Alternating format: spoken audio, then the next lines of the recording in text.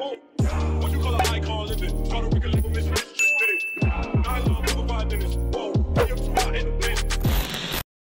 Hey guys, welcome to day 2 of Vlogmas. In today's video, I'm going to be sharing some tips on how to thrift the Y2K style specifically, and I'm going to have a haul at the end of this video of some of the items that I picked up during this thrift trip. With that all being said, let's get into the tips, okay? Because I have some things, some pointers, a few little pointers that I can give you guys about thrifting in general.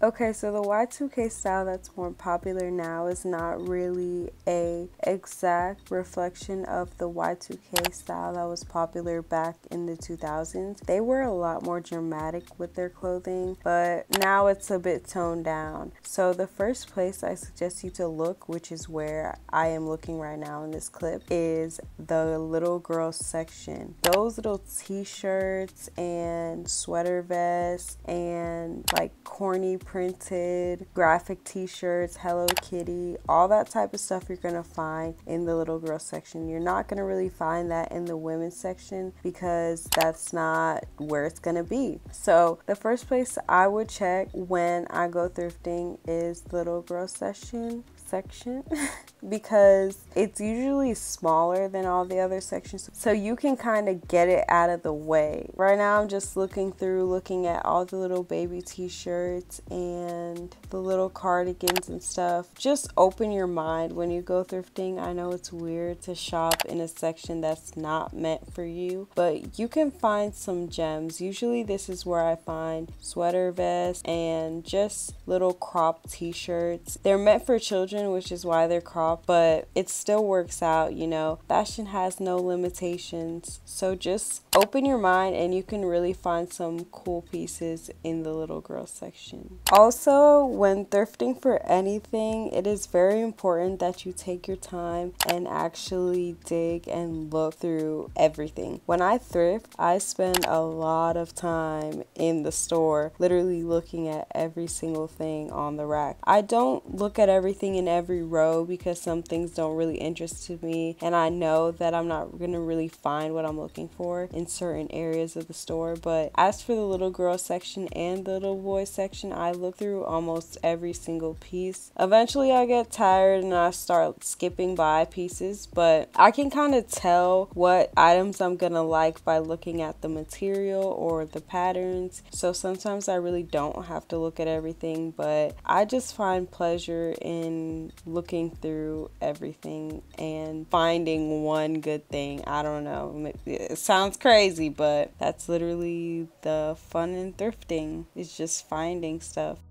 Another tip that I have when thrifting is to make a list. I know that sounds kind of crazy because there's so much stuff at thrift stores, but making a list, one, can help you manifest the items that you want into your life. I literally manifest clothing pieces into my life, and it works. I make the list. I believe that I'm gonna see some of the things off the list in the thrift store, and I do. I go, and sometimes I'll literally find something that was so specific on my list that it's crazy to believe that I do not have magical powers. So thrifting can become very overwhelming because there's so many items in the store and they're all different. So making a list can kind of decrease the stress and the anxiety that comes with thrifting. It will help you just keep your mind in a certain mind frame instead of getting overwhelmed by the amount of things that you're looking at. You can just keep referring to your list to know what to watch out for, what sections those pieces might be in. It just kind of gives thrifting a more organized experience when you go with a list of things that you want to find. And that's a way you can think about the list if you don't believe in manifestation. But if you do believe in manifestation, then the list is also a way to manifest the things you want into your life. So make a list.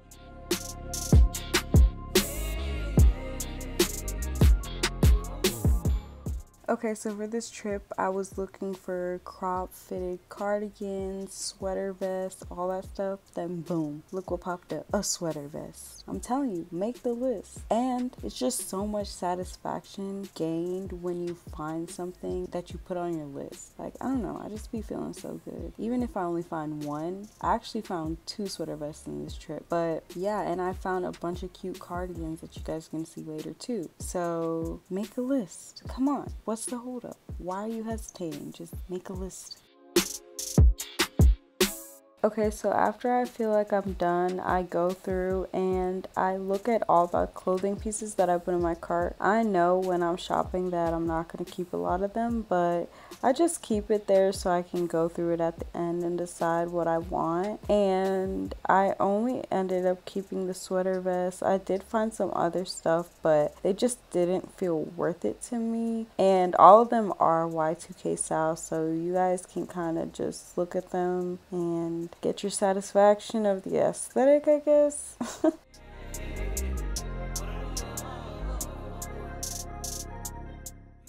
But here's how the first sweater vest fit me. This is like meant for a 4-year-old, but obviously it fits me like a crop top. This one was really small. It was meant for like a 1-year-old, and that's why the arms are so tiny, but it's so cute but impractical. Okay, so this section of the video is when I went to the Goodwill bins. Oh my gosh. This is a whole nother ballpark when it comes to thrifting. The bins is something different than the racks, okay? You're gonna see. Literally, you walk in and it's just a bunch of bins full of clothes, and some of the clothes were wet and it just kind of grossed me out. So I definitely recommend going here with gloves because I don't know why they were wet, but it was just so uncomfortable. But yeah, literally the whole entire store is just bins, bins, bins, bins, bins of clothes, clothes, clothes, clothes, clothes, and you dig through the clothes. And it's really hard to find stuff, and you really have to have patience when it comes to the bins. But yeah, when I come here, I usually spend a lot of time here looking through the clothes just so that I can find pieces. And also, it's cheaper here at the outlets because they weigh it. It's like $1.75 per pound.